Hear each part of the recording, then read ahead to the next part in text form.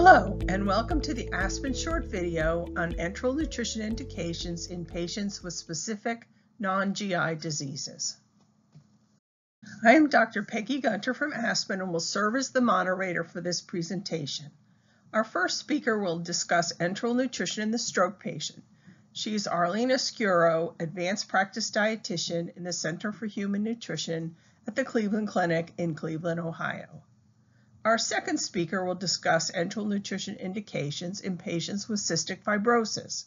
He is Brian Strang, a clinical pharmacy specialist in nutrition support at the Tucson Medical Center in Tucson, Arizona. Information for this video is from the ASPEN Consensus Statement, When is Enteral Nutrition Indicated?, published in 2022 in JPEN. This video is brought to you by ASPEN and supported by Cardinal Health. Enteral nutrition in a stroke patient. The learning objectives are to understand the effects of dysphagia as a major risk factor for malnutrition in stroke patients and to explain the role of enteral nutrition support in acute stroke.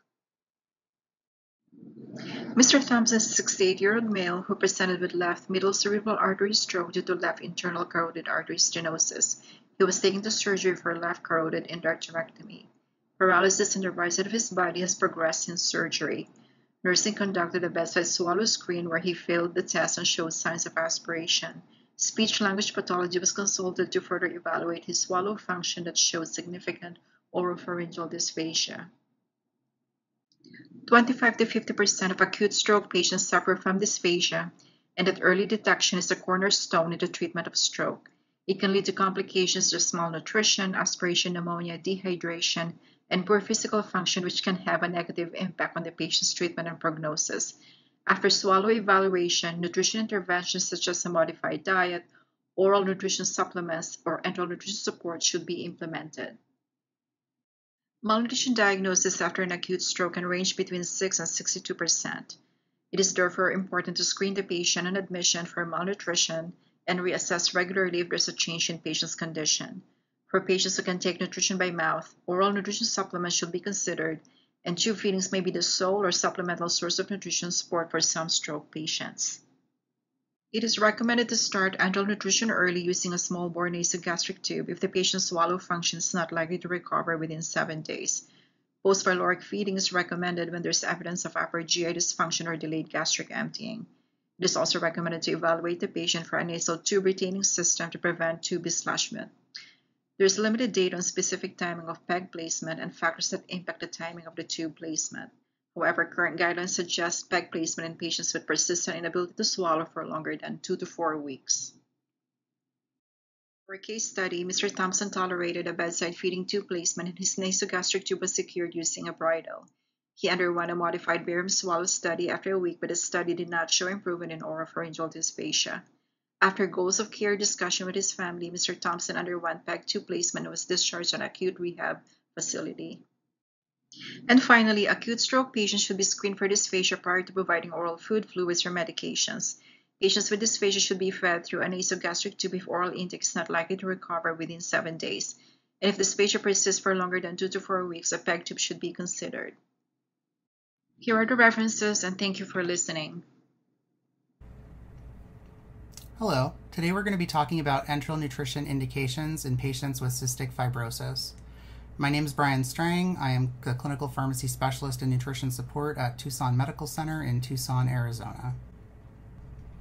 At the end of this activity, you'd be able to identify the indication for enteral nutrition in a pediatric cystic fibrosis patient and also determine the appropriate route of nutrition support in a pediatric cystic fibrosis patient. So today, a 16-year-old female with cystic fibrosis presents to the pediatric CF clinic. Her parents state that she appears to be losing weight despite consistent oral intake and the addition of oral nutrition supplements over the past 3 weeks. She doesn't report any symptoms of nausea or reflux, and today her BMI check falls into the 45th percentile. Her last BMI check was in the 48th percentile, but previously in those last 2 years, they ranged from the 50th to the 55th percentiles.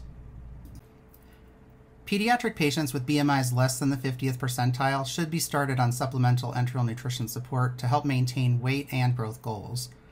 Initially, a trial of nocturnal enteral feeds via an NG tube can be initiated. This can be inserted and removed daily for short-term use, usually less than 3 months. If the patient at that point responds to enteral support with an improved BMI, you can trial them off of enteral feeds and continue to monitor their BMI and growth status. After 8 weeks of nasogastric feeds, your patient presents again to the clinic for follow-up, and her BMI is in the 47th percentile. The patient and her parents both confirm she's tolerated the NG feeds without nausea, vomiting, or any reflux symptoms. Because her BMI remains less than the 50th percentile, however, placement of a G-tube for long-term nutritional support is scheduled. In summary, enteral nutrition is indicated in cystic fibrosis patients who are unable to meet their nutritional needs with diet and oral nutrition supplements alone. Nocturnal gastric feeds should be the first-line approach unless the patient is experiencing symptoms of reflux or gastroparesis. A nasoenteric tube can be used in the short term to assess the need for and minimize complications from a surgically placed long-term feeding tube. We appreciate your listening to the ASPEN short video on enteral nutrition indications in patients with specific non-GI diseases. For more information on this topic, I encourage you to read the ASPEN consensus statement, When is enteral nutrition indicated? in JPEN 2022.